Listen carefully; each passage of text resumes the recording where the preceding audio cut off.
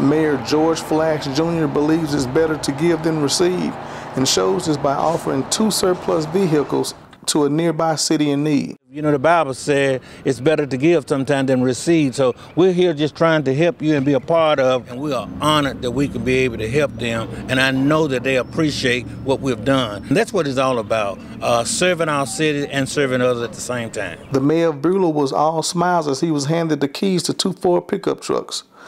Lewis says the small town doesn't currently have a curbside trash pickup service, but they do now.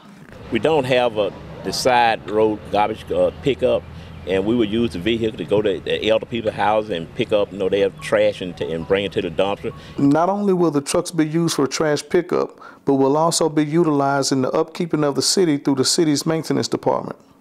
It's a pretty good help because we didn't have a maintenance truck. We were working out of an old police car, it's trashed all out.